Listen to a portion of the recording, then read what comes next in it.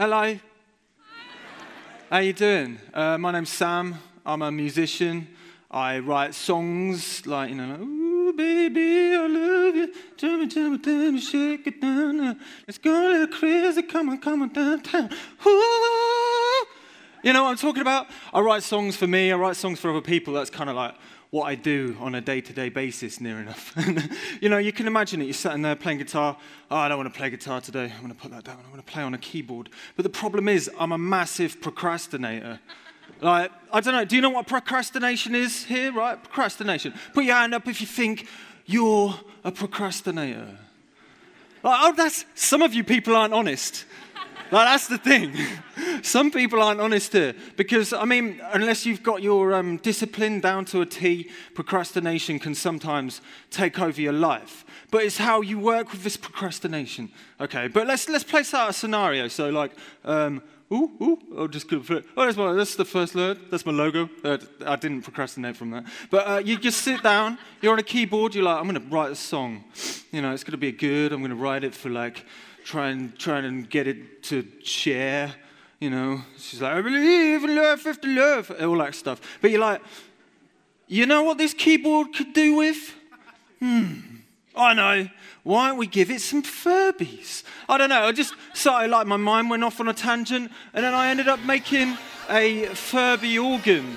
It sounds like what it looks like. Basically, yeah. So it's like, basically, the problem is I just can't stop myself when I've got this idea and I've got this really important thing that I've got to do. I'm just not going to do that. I'm going to do that. Let's just get to another scenario here. You jump on the keyboard, you're like, right, I'm going to write a song. I'm going to make it Beatles style. It's going to be like the Beatles meets Beethoven. You're like, that's a bit of an odd one. But you know what this keyboard needs? Flamethrowers! That's right. And I've made a flame-throwing organ. It's another keyboard, but instead of... So imagine you've got a church organ, yeah? But instead of gas going through the pipes, being like, hoot, hoot, hoot, you've got flammable gas. And then at the end of the flammable gas, it gets ignited and it goes like...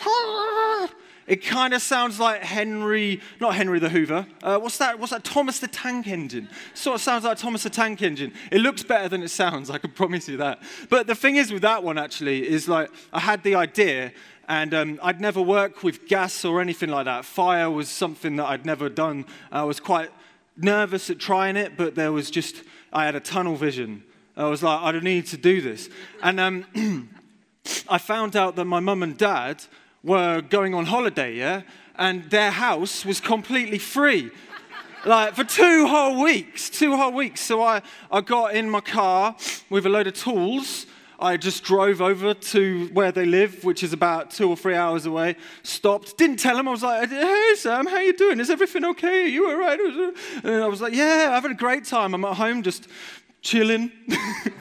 But no, I was not chilling. I was on their driveway, kind of doing tests. I had organ pipes, yeah? And the problem with organ pipes is they're like a tin lead composite. Don't eat it, you get lead poison, it's dangerous stuff. But the problem with it is I found you put gas through it, it works for a couple of seconds, it goes, but then it starts melting. And it goes like, and it's just they went, looked really sad, and it was like a sad church organ, poor thing. So then I decided I needed to think of another plan. Plan B. That's the wrong way, B round, it doesn't matter. I'm going off on a tangent there. But so I decided to go to the local plumbing shop and just get a load of copper pipe. It wasn't very cheap, but I needed to do it and, it just had to happen. But basically, that was made from everything from my local plumber's shop. So if you want to make a flamethrower organ and you have no knowledge in gas or anything, it's fine. Just look it up on YouTube and you're fine. Just be careful though. Be very safe, take precautions and don't blame me. Please. God, and like for instance, I've made this is fidget spinners. Like I remember I was posting a package in the post office, and I was like, you know what I'm gonna do? There was next to me there was a load of fidget spinners. You know, the new craze of the kids. You know, they love these fidget spinners. Yeah, I was like, okay, I'll get one. And I was like, I'm gonna make a musical instrument, and so it's just like I love it. I just made a little thing, but this is one of many. I kind of make a YouTube video every week on like an idea. I've got plenty of a big list, and it's just whatever the fudge, you know, I want to do next. There we go. This one is called the Flames in Your Face 5000. See all that stuff there? Like, so this is a module, if you can't tell. After I learned how to do the flame throwing thing, I kind of decided to do it a bit more. It's like really fun. But like all of that stuff around it is a modular synthesizer that I've built over the last 3 or 4 years. This is the kind of thing that I use and I tour with. So instead of using a computer to make electronic music, I decided to spend a long time learning how to make it how it used to be made, like analog synthesizers, and then drive it around Europe in my van and play gigs with it. It's totally, you could just use it with a computer, but you know, that's just not fun. And this sounds a lot better, I think, but like I take that on tour. I don't take the flamethrower because it's the flames in your face. I like my eyebrows, you know. And then, oh, here's another flame one. This one isn't musical, but that's Henry the Hoover. See? Hey! He's a flamethrower! You never noticed that. So instead of Henry the Hoover sucking up all of the dust, he's just going to obliterate the household chores down to a fine black dust on the floor. That's it. But you know, so not everything. Just whatever my tangents take me, I'm just like, let's try this. And then I've also built a lot of these. This is a synthesizer bike, a synth bike. And basically what it is you ride around and it's got everything you need to make a song on it, like a drum machine, a synth. It's like, it's even got a foghorn. It's like a in between the wheels. You're pedaling along, and how quick you pedal is how quick the song goes. It's pretty cool. But I've built a few of those. That is just one. That's Synthbike Mark 2, Synthbike 2 out of 4 or 5 now. But like, yeah. And then, so that's just a little bit of what I do. It's a lot of I do a lot of machines. I just think it's fun to be able to do things. But like, oh yeah, by the way, I've got my notes on my arm. I'm just double checking. But the thing is like, let's get back to the thing. I'm supposed to be writing songs here. And like, I was like, I need to write songs. Why have I ended up just doing all of this stuff? And I was like, I wasn't a very productive person. And then I found out that if I had a really important job that I needed to do and I was by myself, I would just, for some reason, my brain would just do something else, but loads, like tunnel vision on this certain thing. And I call it something now because I'm turning it into something. And if anybody is stuck with this issue, put this in the back of your head. Strategic procrastination. Yeah? Think about that for a second. Yeah? You can make it work. You can make it work for you. You can make this lovely procrastinative thing that you have, as long as it's productive in some way, shape, or form. Just don't stop yourself from doing it. You know, if you have an essay to do, screw that essay. If you really want to do this thing and you think it's going to do well, and you're just going to just do it, whatever. But don't listen to me if it all goes wrong. But the thing is, it worked for me because my mind, this thing in this noggin, I've got a dreadful brain. It's really crap. I've got to say, it's like I've been gifted with a fuzzy, noisy, absolutely useless thing inside this, calcium box of calcium stuff. But like, I can't focus on anything. I wake up and I'm like, what am I going to do today? It's like, I don't know, has anybody got that? Like, am I the only one? Please say everybody else has, but everybody's brain is different, right? And like, I feel that everybody needs to kind of, the last like 5 years of my life was trying to figure out how to make my brain and how its rubbishness, how I can make it work in my favor. how does this noisy stuff work? Well, luckily I found like, there's in the noise, there's like, you kind of tune in and you get these really focused little chunks. This like weird, like obsessive parts inside your brain. And you're like, I need to use those. I've got no choice but to go down there or I'm just going to be dancing around like a noise thing. That's my, as far as a ballerina, I'd probably, yeah, I wouldn't be a very good one. But like, you just got to focus in and hone in on this and just let your brain go crazy. By the way, I've procrastinated so much that I started writing this talk on the train here. but I was trying to, but there was another aspect to holding off these large things, these jobs that were still creative. And I still needed to do these regardless, like write these songs and stuff that I need to write. And these things are like creative, and it's like, I was trying to work out why I was trying to hold them off so much. Why am I trying to hold off creative endeavors? It's like, that's it. It is the fear of it being crap. Like, that is it. Like, the reason why I'm not going in to write that song is I'm scared it's not going to be very good. Like, I'm not going to do anything because of the fear of failure, and the fear of the unknown, which is a really dangerous and annoying trait to like cycle to get into. Instead of putting so much importance onto it that it's the important job and you're anxious about it, you do the bit that you're not anxious about, which is probably just as creative, but you're not thinking of it as such an important entity, really. So you're like, but now I've like got this mantra for my YouTube channel. It's at the end of the videos. It says, "Don't be scared to try it." And it's like, out of context, it sounds a bit weird, but in context, it's like, it really works, because like, if you want to do something and you want to do something creative, you're sitting there like, this is, I don't know, Auntie Mindy, she's like, I'm going to sew one day. I'm going to sew a really, really, really flamboyant scarf. This is her armchair, by the way. She's like, I'm going to sew a really flamboyant scarf, but I'll do it. But her subjective reasoning inside her brain is like, oh, no, you could just put it off. But she's scared that she's going to be rubbish at it. That's the fact. So she needs to dive in and be like, I'm not scared to try this.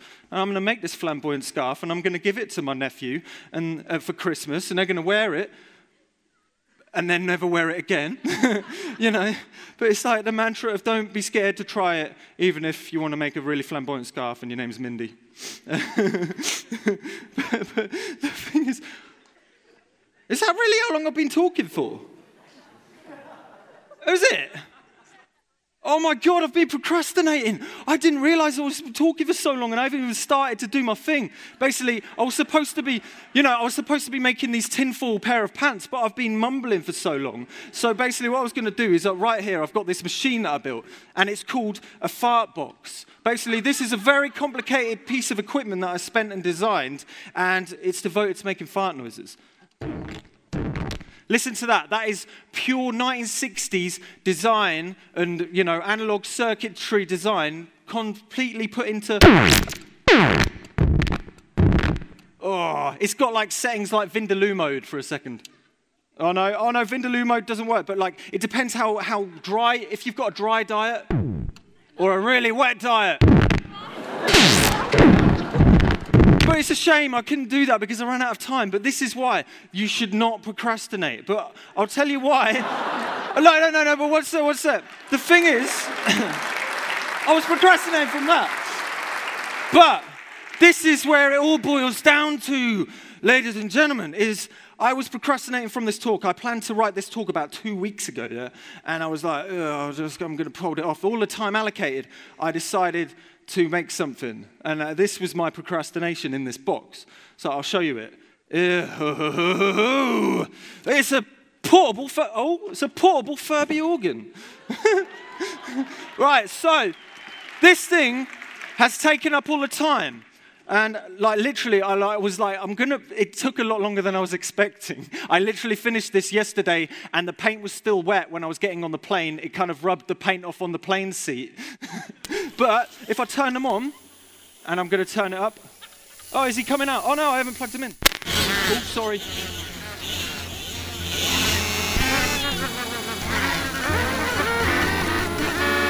But if you get in the right zone,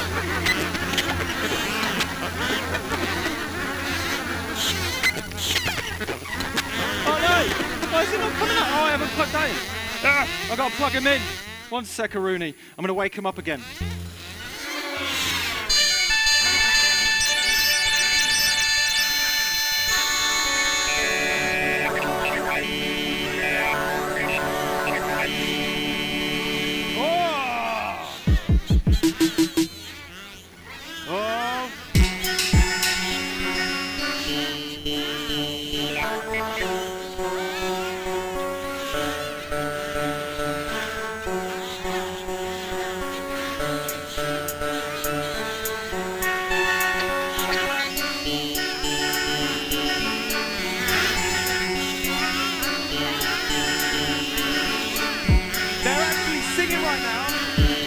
The thing is that these Furbies, they're all being modified to actually talk a note each, so they're freezing, and like their vocabulary's going crazy. So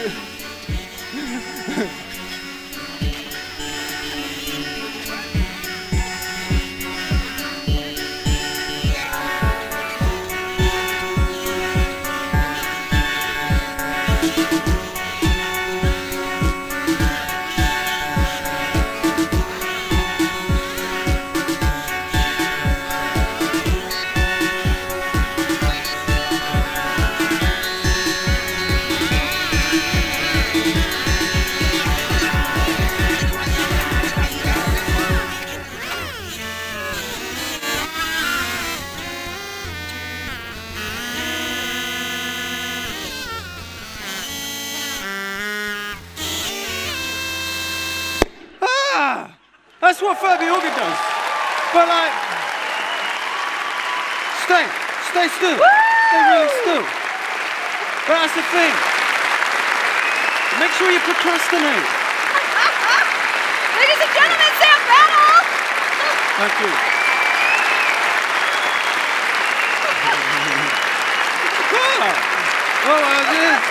If you want to play on it, I know you can't play them on the stage. Feels good. Sorry? I don't know.